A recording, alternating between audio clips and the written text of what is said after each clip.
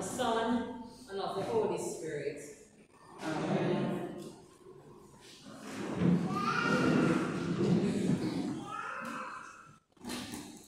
Christians, all that we do and say should emulate Christ in the world.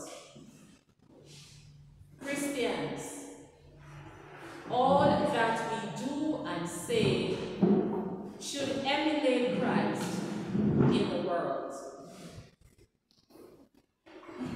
Washing dishes, mending clothes, hammering nails, or playing balls. I do it all for Jesus. I do it all for Jesus, who has done so much for me. This children chorus aptly describe how we can emulate Christ in this world. Ephesians 4:25 through to chapter 5, verse 2, highlighted for us Paul's address to all Christians, asking us to be true to our calling. Paul was encouraging the Christians of his era and us today to be imitators of Christ as beloved children. We know from earlier in the chapter that some persons had been converted to Christianity through Paul's message. And there were some habits which they needed to overcome for them to be true representatives of Jesus in the world. And some of these habits include falsehood or deceit, unnecessary anger. Those who were once thieves should resist the urge to continue stealing. Rather, they should do honest work and share their earnings with those in need. Additionally, no evil speaking about each other. If you can't say good about somebody, don't say anything. Put away bitterness, wrath, and do not grieve the Spirit of God. Because with the Holy Spirit we were marked with a seal for the day of redemption. The Holy Spirit is grieved when we continue without restraint or reservation to do these things that are contrary to our calling. The new standards by which Paul's new converts and even us today have been called to live is different. Especially in a world where envy, hate, greed, and the lust for material possession continues to thrive. But it takes time to adjust to a new way of living. And some persons are just quicker than others. For some persons, the transition from a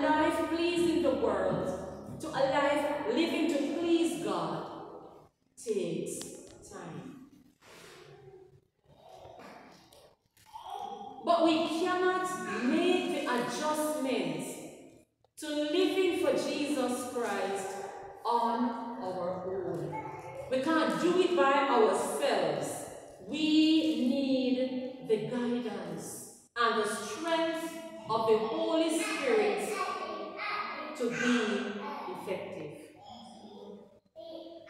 Just like a child who needs the love, the support of parents and guardians to grow up strong and healthy.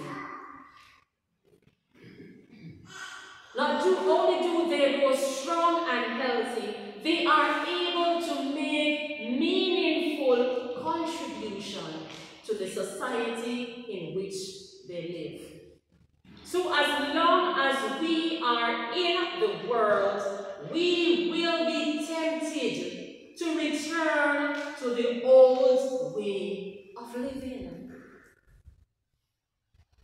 So when we are faced with the desire to return to the old way of living, we need to remember that the standards of the world and the standards of God are not the same. They're like cheese and chalk. They don't mix like oil and water. However, we are constantly reminded in Holy Scriptures that we should run, we should flee from the very presence of evil. And when we do so, we will not become prey to the lures of the world. Therefore, Christians are called to a different standard of living. And the standard of living should be like the examples that Jesus has set. The teachings of Jesus. And what are some of these examples? Meekness, gentleness, and everything we quarrel over. Daily talk with God. Teach the faith. Give cheerfully, as well as all the other fruits of the Spirit. These are the things that we need to readily practice in our society today if we intend to emulate Christ. And why is it so important to do so?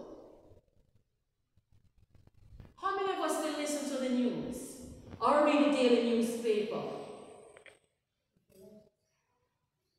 Every time you take up the newspaper, you read the daily news. Killed, crime. They say sensation sells the paper. But there's always some killing, there's always some crime. So if we want a gentler society, a more caring environment for us, as well as our children, then we must help to effect the change. If you know somebody is breaking into the church hall, even if you talk, you can't say you no business. As long as you know you should speak it out when they will come in your house. There was a time when you think of killing, and it was only in kids, and say, oh, I told that happened. Right now is on our doorsteps. So if we want a better society for our old age and our youngsters to enjoy, then we can't shut up. We must speak. And when we do speak, it will make a difference. Does it concern us about the kind of world that we're going to leave behind? Are we still not busy? Some of them are gone and okay. It should be of concern to us, the legacy that we want to leave behind. And our legacy building starts now. How do we leave a legacy behind? We can be a mentor to someone and teach and nurture him or her in the faith of Jesus Christ. We can be an encourager for someone who is suffering from low self-esteem. We can also be a shoulder for the sad and the lonely, to cry on and to lean on. Christians, let us not live in ambiguity.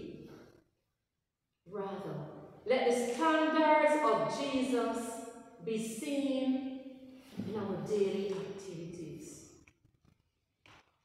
We don't have one life on Sunday, and in the week we have a different life.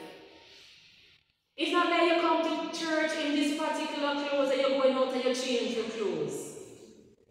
That's not how we are to live. The same life we have here, live here, is the same one we live wherever we go. So we don't live in ambiguity. Anywhere you go, I see him, so you stay. And so I invite us, let us occasionally pause and reflect upon our spiritual journey to see where we are and where we need to be,